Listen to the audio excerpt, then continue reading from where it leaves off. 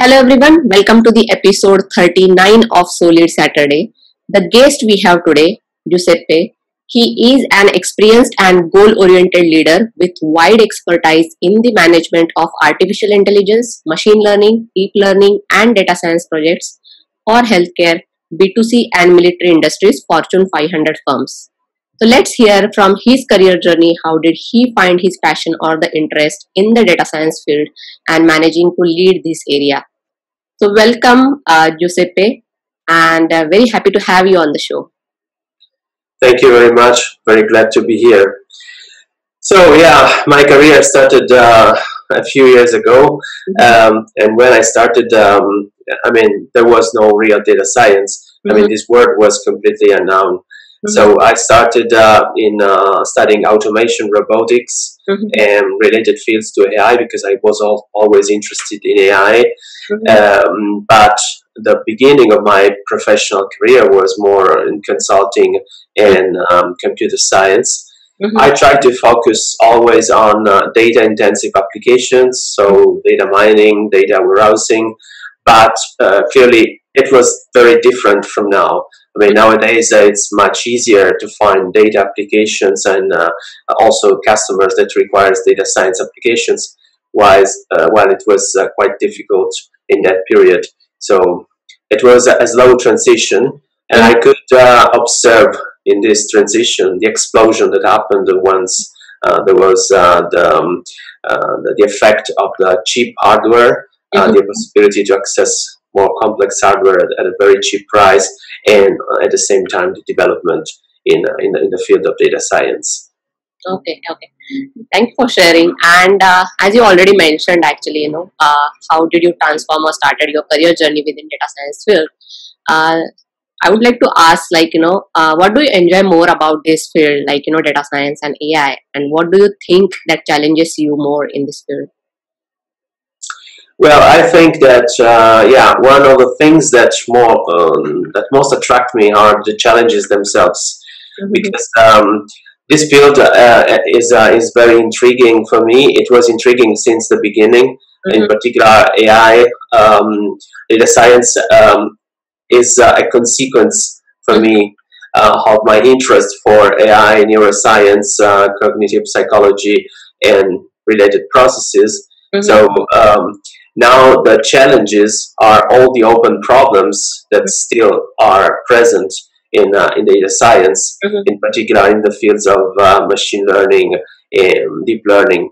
One of the things that just to make an example is the fact that right now we still need a large amount of data to train our models, while animals in general can learn from very small amount of data. You don't need a million faces to learn how to distinguish a face. At the same time, there are many processes which in nature seems much more efficient than how we achieved.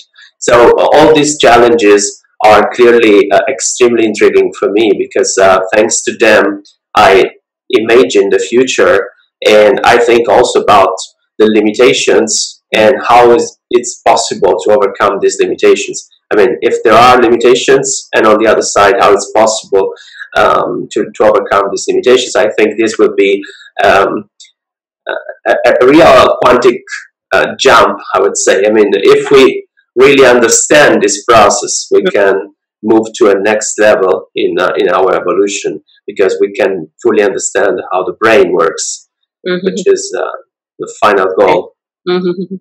So you are more specialized towards the neuroscience also, and I saw that in your profile. So I will get back to that afterwards. But when we are talking about the innovation in the data science, where do you think is leading, and which domains are on the major focus or concentrated as of now? Well, I see innovation in data science spread among many domains. It's like a process that is very distributed. I see, for example, a lot of single contributions that were then developed further to create more complex solutions.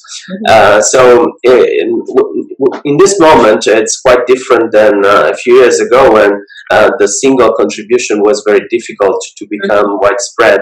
Nowadays, a person can publish a new model and it can be very interesting, and other people can start working on it, improving it. So I think that innovation comes from the bottom. Of course, there are sectors which are more targeted by the innovation. I would say, for example, sectors like healthcare or technological sectors are extremely interested in innovation because they rely a lot on the results. In particular, my sector is healthcare, and for example, the explainability of the systems. We are providing more and more complex systems, but we are losing explainability, which is a factor that is extremely crucial for the success of some models in the field. At the same time, in many applications, many companies, from autonomous vehicles to avionics, are looking for applications that can be more efficient. And we need also to consider another part of the process, which is all the applications that are that we can collect under the umbrella of the so-called AI for good. That is a very interesting field. There are many people working now to fight climate change, to help agriculture in countries where there are problems. So to use AI and innovation in AI to solve problems in countries and regions that were always not considered attractive for technology. And this is extremely interesting. I really like this thing, and I try to to read all the posts, and when I read some posts, I try to get in touch with the people in these countries, because these initiatives can really make the world a better place. In particular, in all those countries where there are very big problems. And it's also creating a new class of specialized workers that can find better jobs, better futures. So there are different situations that are all interconnected to the innovation. But I think that the origin of everything is the fact that thanks to the distribution of the free distribution of everything, that the availability of papers and the free distribution of code is the key element that allowed so many people to make experiments, to create new products, new software. Yeah, that sounds interesting. And moving towards, I saw your lot of work towards machine learning and deep learning. So just to make people understand that, what is the difference between machine learning and deep learning, and where does neuroscience stand for these learnings? Well, I would say deep learning is machine learning. I mean, machine learning is the main container in this case, is everything about learning, algorithms that are used to perform learning, different kinds of learning, of course. One of the models, one of the initial models that were put into this set was the perceptron, which was the first neural network with a single layer. That was an initial proposal in the 50s. It was immediately blocked. Not immediately. After some time, some researchers showed that the model is just a linear one, and so they said it's useless. And this is an interesting story, because thanks to this opposition, there was the proposal of the multi-layer perceptron, which changed completely the game. And it was the beginning of what we call now deep learning, because deep learning is simply applying the model of neural networks to networks with many layers.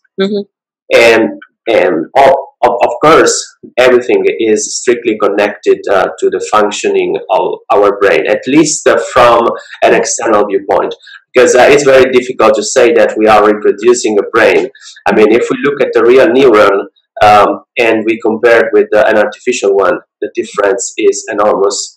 But the idea, in particular, for example, for convolutional neural networks, which are one of the most intriguing things and one of the first proposals in the field to revolutionize this field, is the fact that some researchers noted that the functioning of the brain in the cortex of the brain is very similar as a sequence of layers in the cortex that process the images in approximately the same way. So extracting features which are in the beginning are coarser and then they become finer and finer.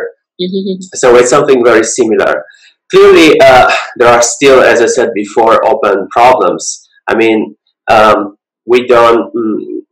We rely to very large data sets, and the algorithms that we use, backpropagation, that was a revolution. Absolutely, it changed the way this model could be trained, but it's still very unlikely to be biologically plausible. So on one side, we have very powerful models, but we know on the other side that there is a missing link that we need to find to connect the two words. Yeah, thank you so much for sharing. And moving towards our next question. So, what is the role of data science strategy and how important it is within organization? Data science strategy, as every strategy, is essential in every organization, because we need to consider one thing. Strategy means having a vision that is based on the current state, on the future state, and on the implications of the decisions that are made today. So it's extremely important for a company that implements any kind of data science, let's say, approach into the company. They want to become data driven, or they want to, for example, to start projects, to think in a more strategical way. So starting understanding that some decisions made today can have effects tomorrow. For example, I always repeat that nowadays we live in a world where if you are too late, in some cases you have no chances anymore, because someone else will do what you could have done before.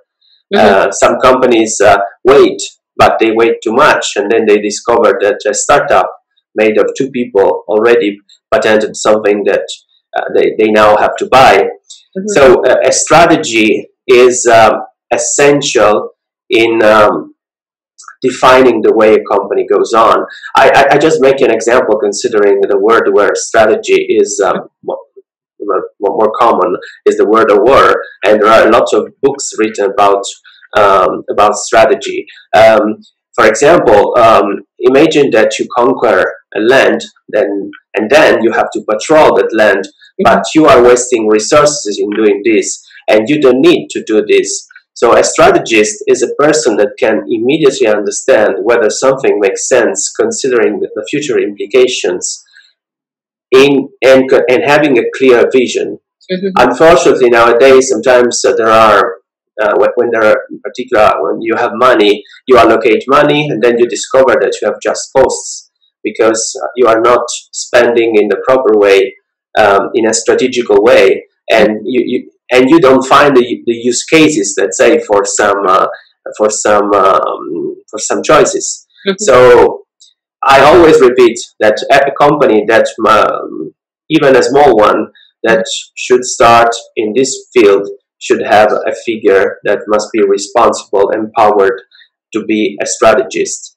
So it can be an head of something, at the data science, whatever, but it must be empowered to look at the overall company and to think strategically in the present and in the future, considering that the pace that we have today has a certain frequency, and tomorrow is probably higher and higher and higher. So it's impossible to remain still for a long time.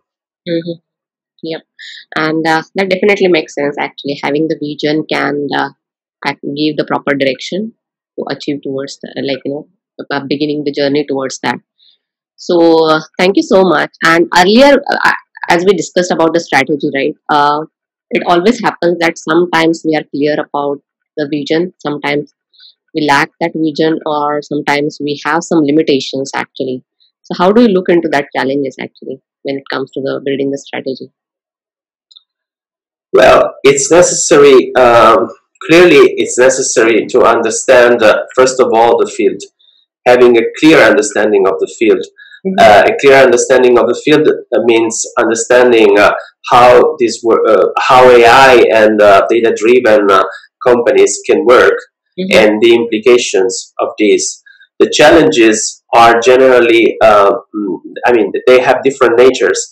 But for example, there can be internal challenges which are often related to the fact that a company with a culture cannot easily be revolutionized, because a data-driven company is often very different in terms of a way of interacting, a way to propose the decisions, to make decisions with respect to a company that is more gut feeling based. So in some companies there are people who are now with a lot of experience, and they don't accept the data as more realistic, more evident than their feelings. So it's necessary to be also very strategic in the way to be strategic, like say very diplomatic. It's necessary to introduce the changes in the right way, showing the quality of the results, showing that the systems are never substitutes of human beings. This is another important thing, because some resistance is sometimes comes from the fact that you are afraid that your role is replaced by some data. You say a dashboard can replace me. This is false, and this is important, and a very important point to show how the systems can help you in becoming more and more efficient, and so you can have better results, and this can turn into also better goals, better income, whatever. So it's a sequence of steps that, as I said before, requires clear vision of how AI-driven, data-driven company must work. And in particular, it's necessary to see the interconnections of departments and groups, and to see where there are more resistances, and how it's possible to alleviate these resistances. Just to tell you, I always use an expression. I say there is only a language for us, and it's our stakeholders' language. If I talk to a stakeholder, I always want to talk his language, because if I start talking to a stakeholder saying AI can change completely the way you work, can do something much better, normally the answer is I don't need anything, it's fine. When I need something, I look it for myself. The better way is to start understanding, talking to them without imposing anything, understanding the real needs, and translating them into, let's say, experimental applications that in a very large number of cases results in successes. And so at that point you can see the stakeholders interested in more complex applications. And that's great. Yeah. And that is very valid point actually, as you mentioned that you need to talk stakeholders language. You cannot talk to the business like in the way you. Absolutely. So thank you so much for sharing. And moving towards your writing, actually, you published almost 7 books. Would you like to share more about with the audience? Yeah, I published, approximately, considering the second editions also. I started publishing a book about machine learning algorithms. There was also second edition, and then I decided, together with the publisher, we decided to continue and creating a book about mastering machine learning. The goal was to extend the first one. So the first one is a little bit more basic, and the second one is more advanced. And also for the second one, there are 2 editions. And I also wrote books about end zone machine learning in supervised learning or using scikit-learn. In general, my approach is always, in this case, is always the same. I mean, I want to balance between theory and practice. I will never write a book only practical. I don't like books where there are there is just code. On the other side, books with only theory can be very tough for many people. So I try to balance. I think that a data scientist must have a global knowledge. So it must know the theory and it must know how to apply the theory. So in all my examples, for example, I decided to put the code for each single topic using the most common frameworks or created from scratch. But I always put the right theory. Clearly, you can read at different levels, but I suggest the readers, when you read and you don't understand something, first of all, you have a chance to stop. Nowadays, it's so easy, for example, to look on Wikipedia and you check the meaning of an expression. You don't know what maximum likelihood estimation means. Okay, no problem. In that moment is discussed there, and probably you should look in another part of the book for another explanation. But you can also use Wikipedia, for example, to find an initial answer, and then you continue. It's a refinement process. It's very important that this process goes on and on, because in this way, first of all, everything is simpler and simpler because you acquire more knowledge, but also you can become more autonomous in this field, and you can understand the reality behind the models, and you can understand how some models really work. Then at a certain point, for some models, you can decide not to go too deeper in the explanation because maybe you don't need. But in the beginning, in particular, I think it's a very important point for aspiring data scientists, the new data scientists, not to discard this part. That's why I always put, I would say, 50% of theory and 50% of practical examples in all my books. Okay, yeah, that's great. And moving towards the data management side, actually, you worked as a data manager. So what were your roles and responsibilities as a data manager? Yeah, I was a data manager in different contexts. Now I'm a head of innovative data science. It's a little bit different, but the role more or less is the same. I mean, it's managing teams of people working with data. When I started, the amount of data and the complexity was very different from now. My main responsibility was in that case, for example, to find right use cases and to find to help the team in showcasing the results. In the beginning, it was more difficult because we needed to find customers, for example, and so it was also very interesting work to interact with customers, collecting requirements from the customers and transforming the requirements into proposals. Now is a completely different situation because we have so many requests. So my role is more like a dispatcher, and I would say also to create a strategy inside the team to let the team grow and to expand our knowledge as a team and to understand how we can help the company and we can produce value. So it's an investigation process in many cases. It's necessary to discuss with the people, discuss also with different people, proposing to show the results and finding new possibilities to interact in different fields to produce new value for the company. So you being a manager for a long time actually, so what are the important aspects for managing the team? Well, there are many fundamental aspects. I consider, first of all, that managing a team is not a privilege. I think it's a role that sometimes you feel the responsibility, and sometimes I mean it's heavy.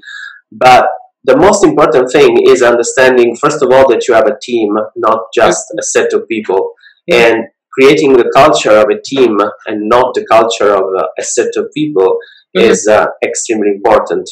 I know about teams which are people who work in a way that is completely disconnected.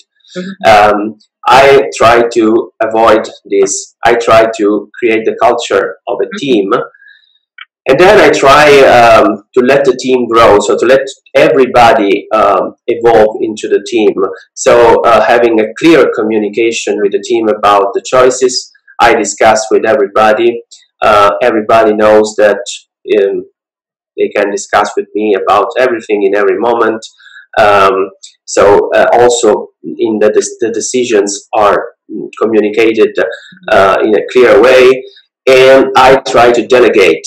One thing that is extremely important, in my opinion, is delegation. I want the people to become very responsible since they start. I mean, I have people starting almost after graduation, and they are already empowered with some projects. This is extremely important because if you can start helping the people when it's necessary, but giving them the chance to interact with other stakeholders, to interact with other people, to have a responsibility. This is the best way to accelerate their career path and to create a real team where they don't feel to be just cogs, but like that they have to process to do something, but they feel to be autonomous. Sometimes I say you can make the decision. If you want, you can ask me, but in this case, it's up to you. I leave the decision to you. And it happened, for example, that there were some mistakes, and they said, "Oh, there was a mistake. I told you." I said, "Okay, it's fine. Everybody makes mistake. Let's discuss. Let's understand. I have an experience, just like everybody, and I can try to give you my experience, but it's absolutely normal." So this is, I think, a good way to avoid that the team becomes stagnant. I mean, a team starts to be incoherent. So I want the team to feel coherent, and at the same time, they have to understand that a manager, a leader, and this is another important thing for me. A leader is the face whenever it's necessary to take shame, and it's always behind the curtain when it's necessary to show the value. So I don't like people that send their employees to take. I mean, to be. Yeah, I understood. So it is more. Yeah, I mean, I was there for your team, kind of. to take. Yeah. Yep, and that definitely makes sense, and it shows that you are a true leader. But before we come towards the leadership style, actually, I would like to cover one more question. Do you have any favorite machine learning algorithm, and why? And any programming language that you always prefer? I don't have any particular preference because I mean it's necessary to have a global vision. I don't start with a specific choice every time. But if I have to make a choice about something that I like more, for example, I really love reinforcement learning in general, the field of reinforcement learning, because I consider this as the way animals learn, human beings learn, and I think is a field that has less applications now than other ways of learning, but it offers a lot of opportunities for creating more natural artificial systems. In terms of languages, it's I mean, I have personal choices, but I try to be flexible with the people in general. Personally, I think that Python has created an ecosystem that now has the advantage to be a real ecosystem. So there are so many different packages, libraries that can allow features, allow to obtain results in different scenarios, from web applications to machine learning, deep learning, and whatever else. That is not so easy to do with other environments like R, for example, or Julia, that are emerging, or but sometimes are not the best choice. But in general, for example, we use different packages, different environments, different languages, because, for example, R has the advantage to have a lot of libraries written over time for statistical learning that are not available in Python. So in some cases, some algorithms are easy to find in R and not easy to find in Python. So in my opinion, the goal is not to be bound to a specific technology. I chose to be more Python oriented, but I'm not bound. If it's necessary, I switch to other technologies. Yep, that's great actually. And moving towards the leadership side, actually, you highlighted a couple of things, being a leader. But what is your leadership style, if you have to describe, and any specific leader that you always admire or follow? Well, I followed many leaders. I never had the chance to be under them, so the experience is always indirect. For example, I really loved The Principles by Ray Dalio, even if I read about people complaining about this approach, which can be very tough. On one side is a very powerful approach. On the other side can be a very particular one, because it's a very open approach. But some people don't like to have open confrontation with other people. So saying to the face, I mean, I don't like what you did. How they did this thing is promoted.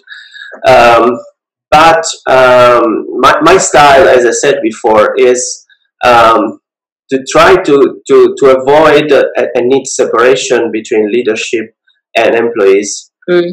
So to be always together with them and to empower them as soon as possible. This is also something that Ray Dalio says.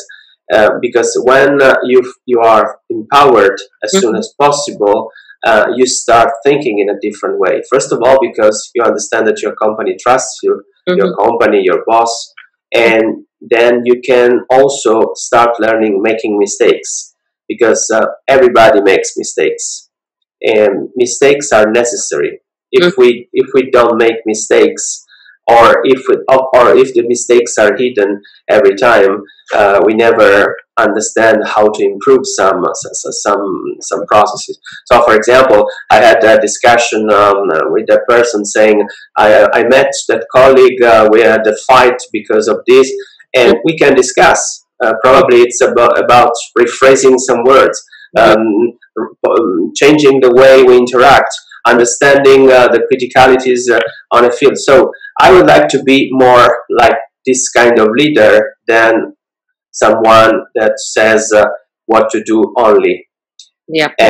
But of course, it's also necessary to have a strategic view, so also to decide the priorities and to communicate them.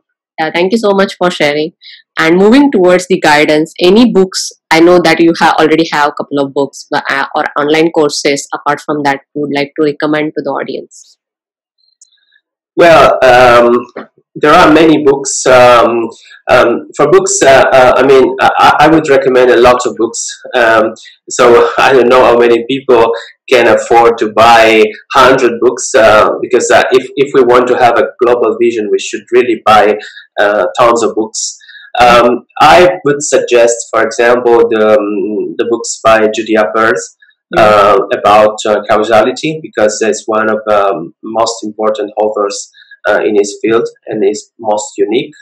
And I don't want to recommend any specific data science book because there are so many. For example, there is the Bible, Deep Learning by good fellow Benjo Harville, that is clearly an extremely interesting book, but the reader must know that that book relies on heavy mathematics. I